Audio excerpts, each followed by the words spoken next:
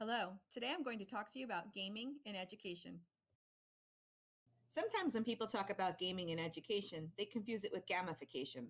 I would like to take a minute to discuss what the difference is. Gamification is the idea of adding game elements to a non-game situation. Corporate reward programs are a good example. They reward users for certain behaviors. Dunkin' Donuts is one example of a company that does a good job of this with their mobile app and the rewards that you can receive. In education, gamification systems like Classcraft, Live School, and Class Dojo add an adventure layer on top of the existing course infrastructure. Each of these varies a little, but the basic idea is that kids earn points for positive behavior and lose points for negative behavior. Unlike gamification, game-based learning relates to the use of games to enhance the learning experience. Before we talk about gaming in education, I think it's important that you know about the history. Playing games in the classroom is nothing new. Educators have been using games in the classroom for years. Logo programming was the first real educational game that was released in 1967. Its intent was to teach people how to program using the Logo programming language. Lemonade Stand was released in 1973. This was a business simulation game and taught players basic economics. In 1982, Oregon Trail was released. This game is said to have had the biggest impact on educational games. Because of its success, the number of educational games increased exponentially after its massive success. Games like Where in the World is Carmen Sandiego, Rita Rabbit, and Number Munchers were some of the popular games that began to make their way into homes and classrooms around the world.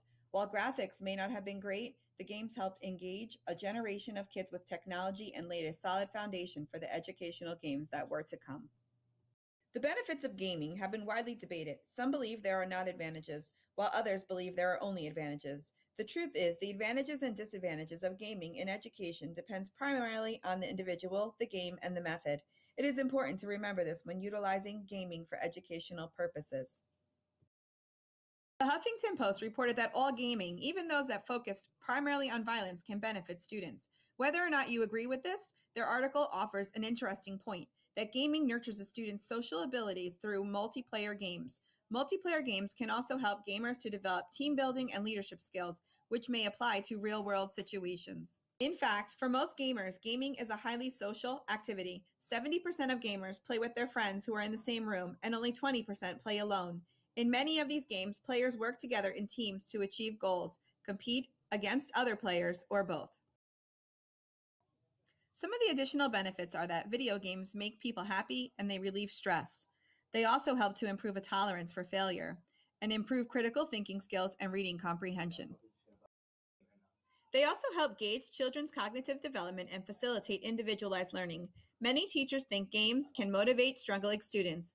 Low-performing students are often disengaged from what is happening in the classroom and require the most individualized learning plans. Games are an effective vehicle for addressing these learning gaps. Some games offer fluid and literary-like engagement with ethically and morally complicated situations. Games such as Pixelberry's own High School Story allows players to explore complex, ethical, and moral problems that can otherwise be difficult to simulate. These games allow players to grapple with sensitive issues in an environment free from social pressure or fear of consequences.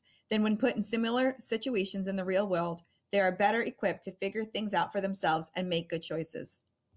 The best educational games aren't just tools for learning. They show kids that education can be fun and instill a love of learning that will carry on throughout their lives. While interviewing typical users from elementary school, middle school, and high school, they mentioned some of the games they enjoy and use. They were Prodigy, Brain Pop, Fun Brain, ABC ABC Mouse, Starfall, Kahoot, Quizzes, and Minecraft. Prodigy is a favorite among elementary school children. I find this surprising because the graphics are horrible. The students say they love it because they not only get to create their own avatar, but they also get to go to different worlds and verse their friends. The teachers love it because they can assign standards for the kids to work on that align with what they're doing in class, and they can also see how their kids are performing.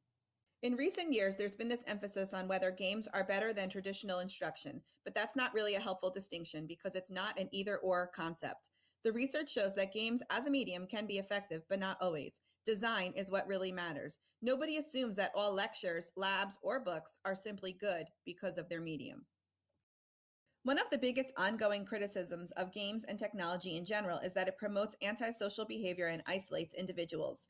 While some of this may have been true prior to the explosion of Web 2.0 technologies, it certainly is not any longer. The focus of most new games is in social play.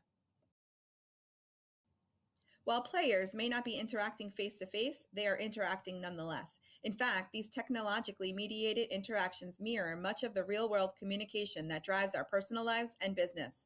The process and social norms taught by these interactions represent very real and useful skills that translate perfectly outside of games. Shortened attention span is a criticism of all modern media. The often rapid pace of action and the immediate feedback can make people expect the same kinds of fast paced, instantaneous response of all things. While that may not translate to every context, it certainly is a direction in which our hyper connected global society is headed. However, with hours of intense concentration and problem solving, games do promote sustained focus, just in non traditional ways. Another criticism is that some games try to teach more than one subject and become too cluttered. These games offer too much information at once, and the lessons they attempt to teach become buried. Some games have the opposite problems and don't teach enough. More research is needed on exactly which aspects and design elements of digital games work best at improving student learning. Educational games have their good and bad points. Some people remember these games fondly and others not so much. They started off simple, and just like the rest of the video game industry, they have grown and evolved over time. But the power these games offer might make all the difference in the world.